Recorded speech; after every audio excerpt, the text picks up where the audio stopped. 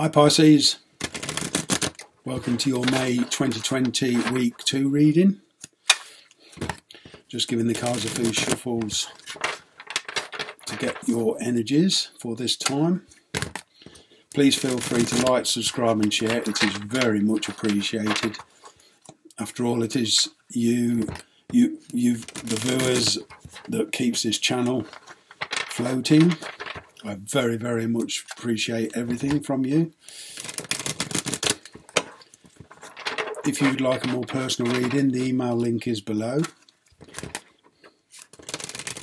That's enough of that chit chat. Let's get on with this.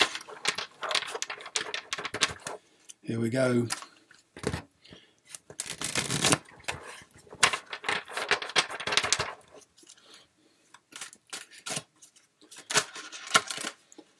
Have a few more shuffles, see where we're going with this.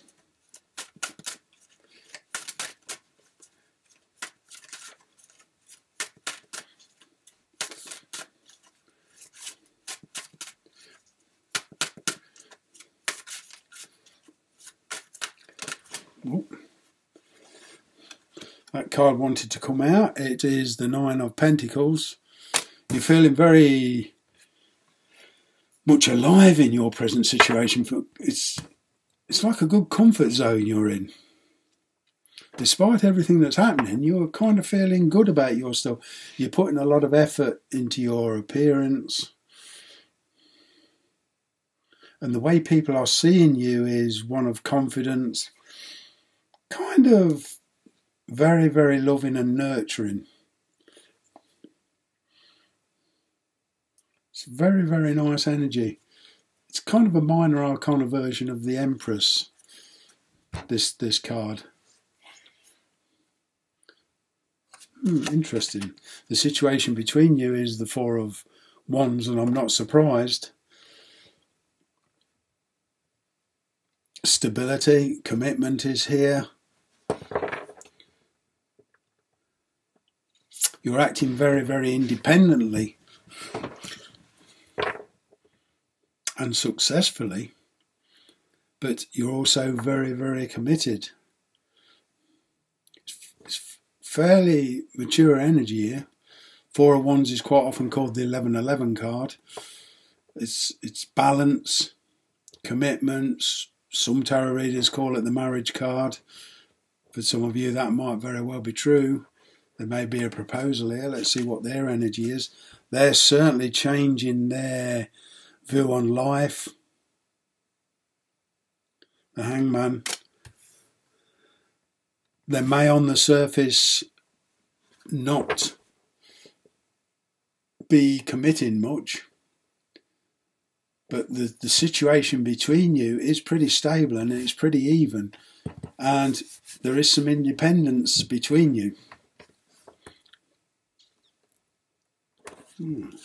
I like this reading.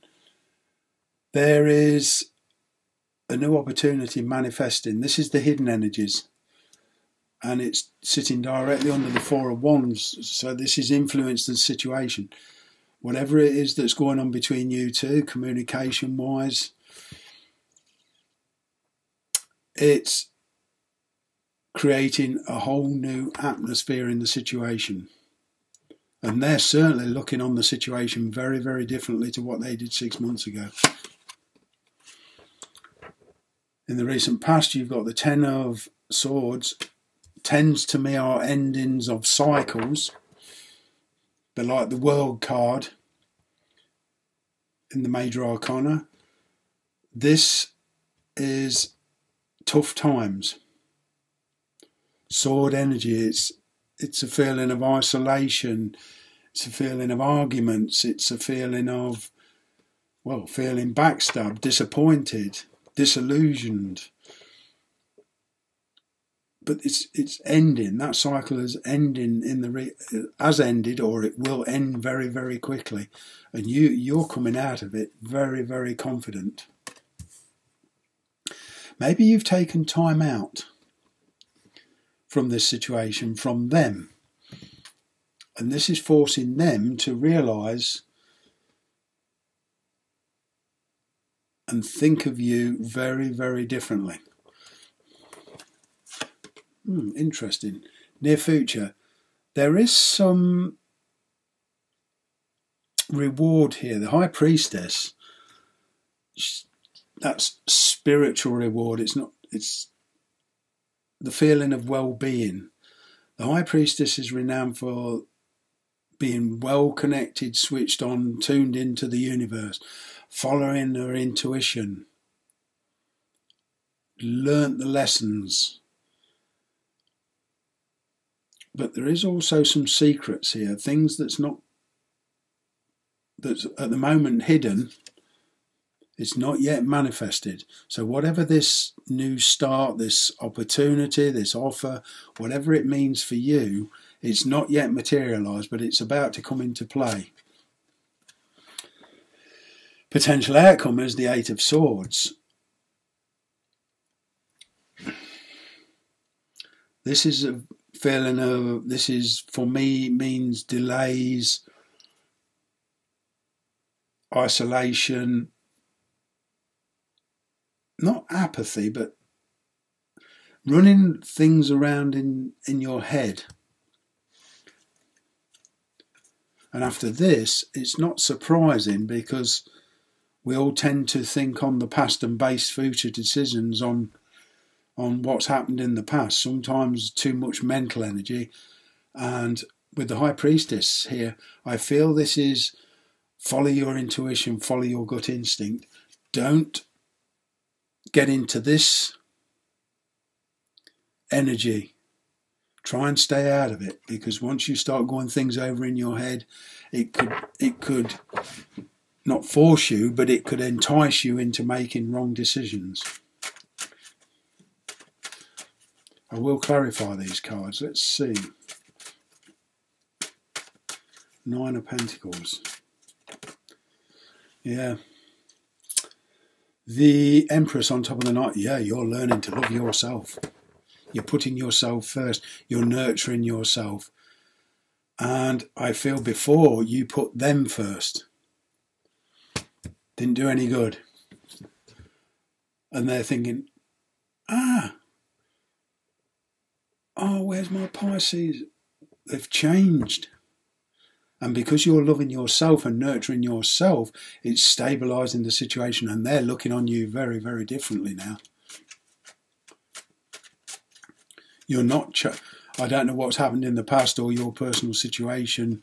For that, I'd need a personal reading. But in general terms, I feel that you chased them and put them first, and they thought, I'll just take them for a bit of a fall and take them for a ride.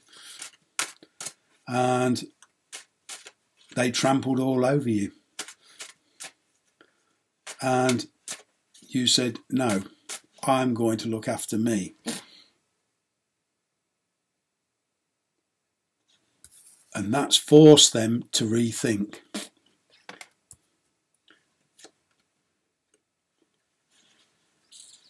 Yeah, you see, you walked away from the situation.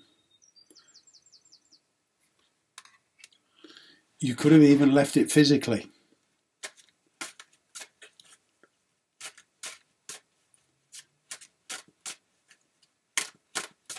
I'm going to put one more card on this Eight of Cups. You certainly became dissatisfied with the situation and disconnected. Yeah, I feel there was three people in this equation. Three of Cups.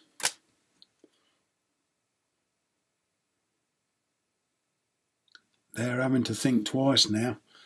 I feel they're having to make a choice. Do they want you back? What's this Eight of Cups all about, please?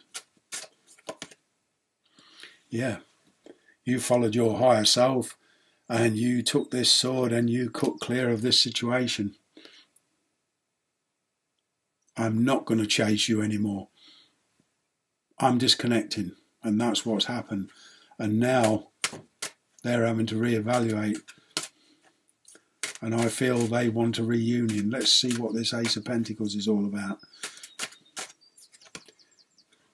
Yeah, it's going to bring in stability. King of Pentacles. whatever has happened in the past, I feel that they have matured, and so have you. You think a lot about yourself at the moment, and there's nothing wrong with that. Nothing wrong with that at all. Yeah, this in the recent past, this waiting, being fed breadcrumbs, not being emotionally and your needs being met in the full sense. This is only a 7, and I feel you, this one at your feet, yeah, this pentacle, you took whatever it is and took what you could out of the situation, cut your losses and went walkabouts. Let's see what this High Priestess is all about. Yeah, Queen of Pentacles and Wheel of Fortune. Yeah, there's going to be a turnaround of events here. Could well be you're going to get some practical advice, maybe off one of your friends, but somebody's going to come in and give you some practical advice here. And not only can you go on your gut feeling, you can also weigh up the pros and cons on the practical side. But the Wheel of Fortune is the destiny card, and it will set you on a new path. Interesting. Yeah. After some long thoughts, somebody's going to make an offer, express love.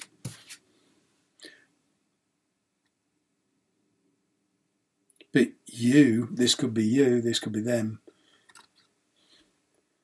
And you're saying, no, I don't want any of it. See, the bottom of the deck is the Ace of Cups. I'm just going to pull one more card for this Page of Cups. Yeah, they're going to offer you stability. They're going to offer you it all. I'm going to pull you some cards from the... Oh, that one jumped out quick. A leg up. Yeah, I think in the near future somebody's going to offer you some practical advice and like give you a helping hand. It could even be a practical gift. But either way, it will help you.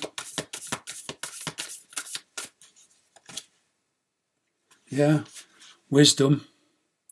So whatever you've gone through has made you wise to the event. You're going to nurture yourself, or you are nurturing yourself, and you're going to move forward in a much more different attitude and self-awareness.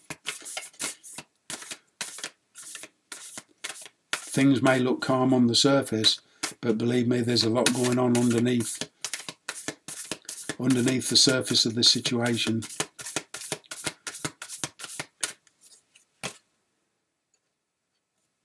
Yeah, but don't let pride get in your way. I feel when they come back, don't let arrogance and pride get in your way. Base your decisions on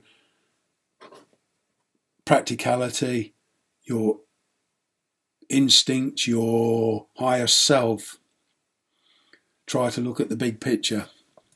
Just going to pull you one more card.